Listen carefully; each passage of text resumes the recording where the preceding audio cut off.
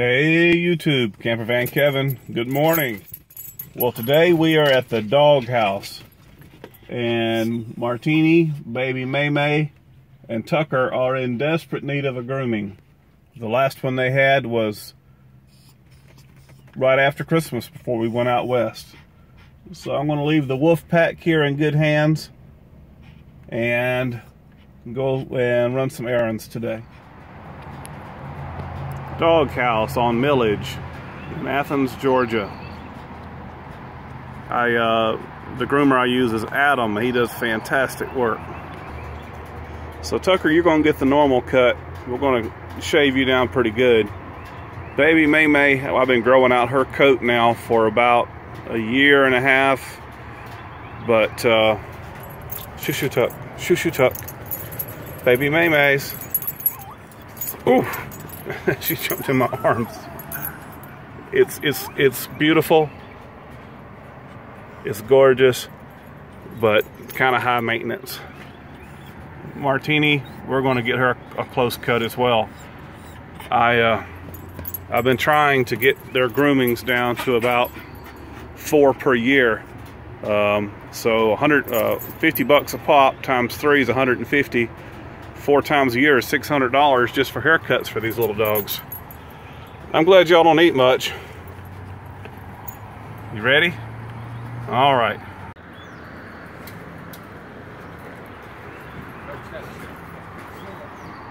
Hey Adam. This is the guy that grooms the Woof pack. Finally. Does a great job. I can't wait. Where are they? Are they home? One's in and two are out. Fixing to bring them in to you. All right. You have another camper? Hey guys, guess what? Haircut day. Haircut day. Time to get them. Yeah, short faces. Just make the ears match good. Make the ears match good. Yep. You got a kitty loose. Take him down. Yeah, that's Flower. She's our shop cat. The ferocious Flower. The dogs don't scare her? No, she's a dog now. She'll pant. Well, she's giving your other one what for?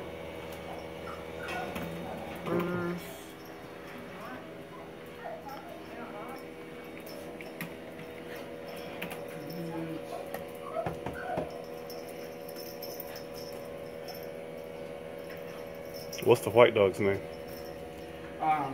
That's Dallas. She's been with us for a little bit. They're like best friends now. Yeah, so cut them all short. Tucker, I'm not real concerned about. Martini and May leave their ears. Do they get their little pedicures? Yes, please. Grandma the nails? Yes, please. All right, back at the doghouse. Adam called me. He said he had all the Woof pack trimmed and cut and looking good. So let's go see their new haircuts. They're gonna look a lot different than what you guys are used to. But getting them a summer cut so they'll be more comfortable, and cutting them real close so they take longer for the hair to grow back. So let's go see them. Hey Martini. Martini. I gave her 3 baths for her like 4 times. Is she on eardrops? Yeah. Okay. I was like, what is up with this grease here? I can't get it. Can't get it to settle down. But how should it? Looks good. What do you think, Martinis? You look different. Good gracious. Nobody forgot about you. Hey, Tuck. How could anybody forget about Tucker? Tucker! You ready to go home? And there we go. There's the Woof pack. Thank you, Adam. Already. You look so different.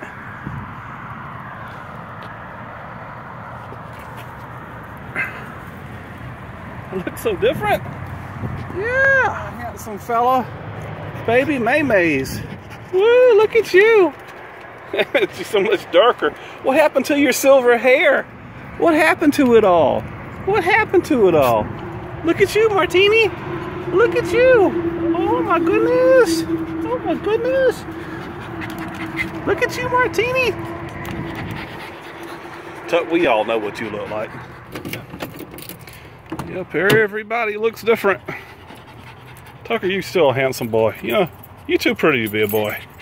You too pretty to be a boy. You nut.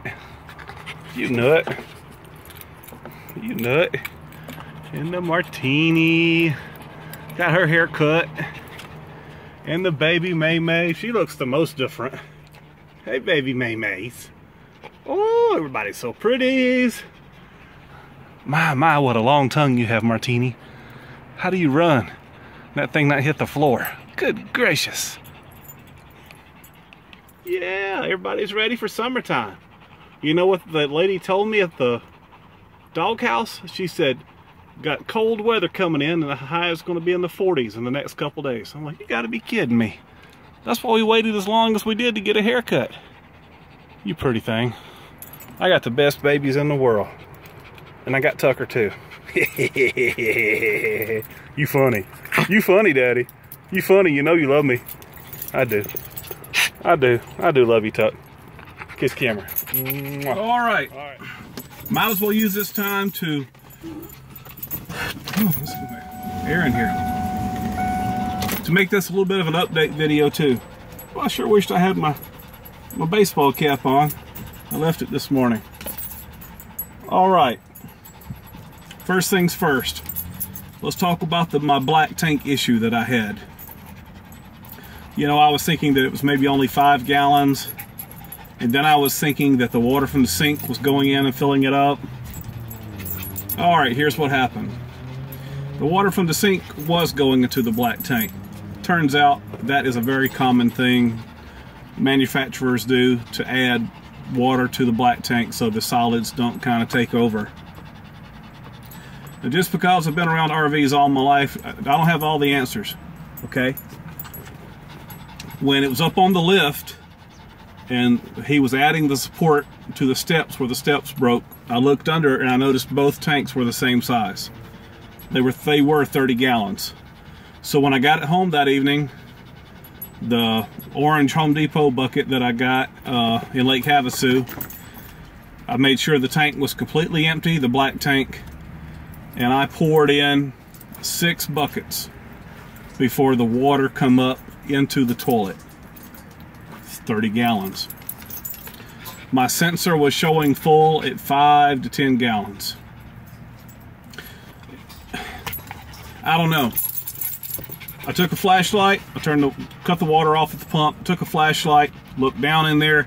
To me, it looked like the water was at the top of the tank.